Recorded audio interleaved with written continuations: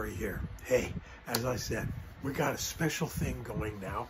And, you know, years ago when I was a young guy, just a youngster, just getting into the painting community, you know, like this guy, okay, we had kind of a rite of passage before we were thoroughly in with all the boys and girls that were already artists. And what we had to do is we had to paint a lemon partially peeled with the lemon peel. Okay, I don't know why, but they've been doing it since the 1500s.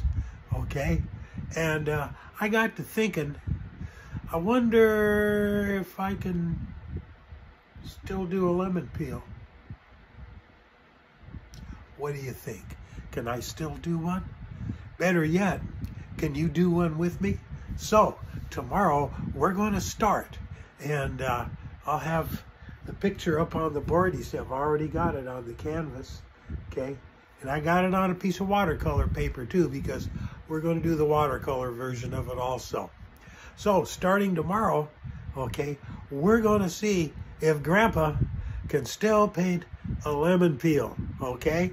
And I hope you join me, and I hope that you take a shot on painting it with me. Okay, we'll see you tomorrow.